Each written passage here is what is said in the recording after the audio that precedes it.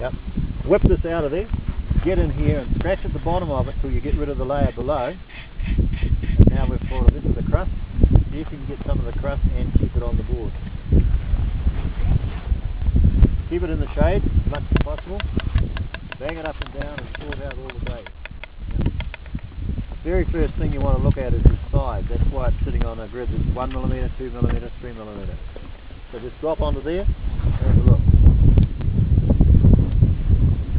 These are at about 1mm, these individual pieces, and I have no idea what the hell they were originally.